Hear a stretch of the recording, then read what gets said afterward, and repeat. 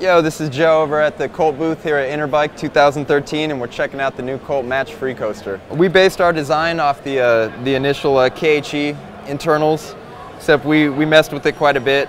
We've got a needle roller bearing in the driver now with a single 6802.